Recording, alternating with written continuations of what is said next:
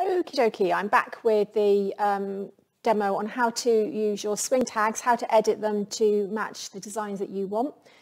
You might not like this image, you might want something else instead, in which case you've got lots of options. If you go to Elements, I don't know what you might want. Let's put in Father Christmas because it is called Santa Soap. And then pull this towards you and it should line up along the outside here. And then you can just, on the inside, fold your crease line back and you're done. So that's your first one. I literally just tied it together and that holds it in together.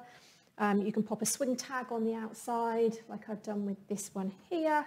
Something that looks handwritten there. So lavender and cedarwood. Now that's probably a little bit small now because it's changed the font. So what I'm going to do is to see that underneath I've put a frame in.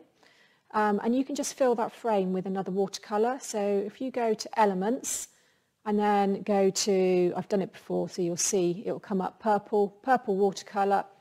And again, you've got free ones, but the ones with the crowns on you won't be able to use. But introducing the milk box. I love this one too. It's a really... So the bit with the little lines at the top, still with the little thin fold, that's going to be the top of your box.